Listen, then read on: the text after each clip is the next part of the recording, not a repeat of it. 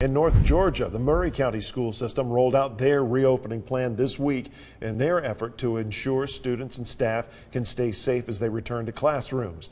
They're looking at 3 different options. Our Mary Frances Hoots joins us live in the studio with information for parents. Mary Frances, when and how do they head back to school? Well, Greg, the start date is September 9th, but like you said, they have 3 different options that they're rolling out: the traditional start, hybrid, and distance learning. And as of now, they plan to operate in the traditional format, of course, with extra safety guidelines. But at any point, a parent can choose to have their child do online only. Situations may change during the school year.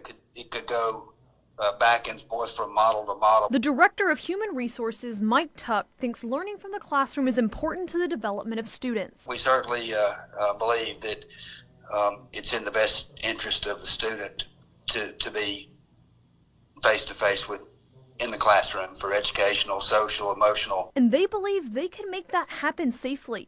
Families and faculty agree. Seems to be overwhelming that parents and students, staff won't come back. Survey data reveals that 80% want to learn in the classroom in the fall. 20% say they would feel safer doing distance learning. While that is always an option for students, if cases rise enough, online only will be required. And the school system is ready for that. So every student will have their own Chromebook. And for those without internet, we're equipping school buses with the ability to roam and provide Wi-Fi. In the hybrid system, grades 9 through 12 would follow the distance learning plan.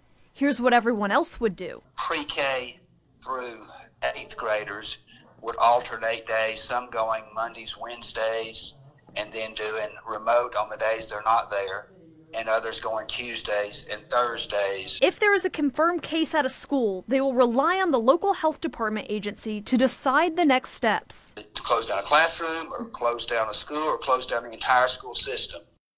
Again, students go back to school on September 8th. Faculty will be required to wear a mask with certain exemptions depending on where they are in the building, and students are recommended to wear them, but it will not be required. Live in the studio, Mary Frances Hoots, Channel 3 Eyewitness News.